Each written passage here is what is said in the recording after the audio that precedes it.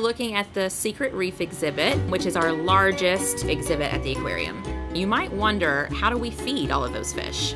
Every Monday, Wednesday, and Friday, we prepare several pounds of food. We'll have 2 people focusing on feeding the sharks, maybe 1 or 2 people focusing on our southern stingrays. They are trained to swim up the side of the wall and are hand-fed.